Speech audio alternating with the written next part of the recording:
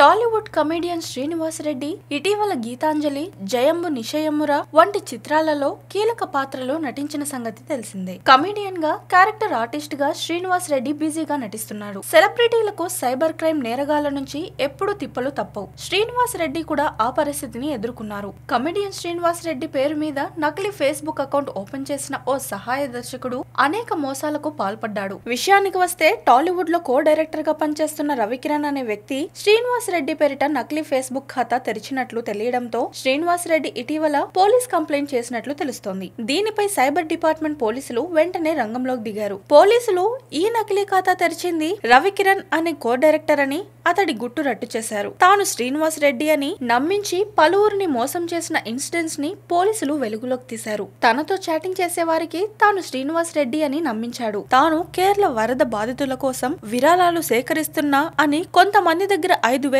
వరకు డబ్బును తన అకౌంట్ లో జమ చేయించుకున్నట్లు పోలీసులు గ్రహించారు. అతడిని అదుపులోకి తీసుకున్న పోలీసులు కేవలం డబ్బు కోసమే ఈ మోసానికి పాల్పడ్డాడని అనుమానం రాకుండా ఉండేందుకు శ్రీనివాస్ రెడ్డి పేరు వాడుకున్నట్లు పోలీసులు చెబుతున్నారు. దీనితో పోలీసులు రవికిరణ్ తో శ్రీనివాస్ రెడ్డికి క్షమాపణ చెప్పించారు.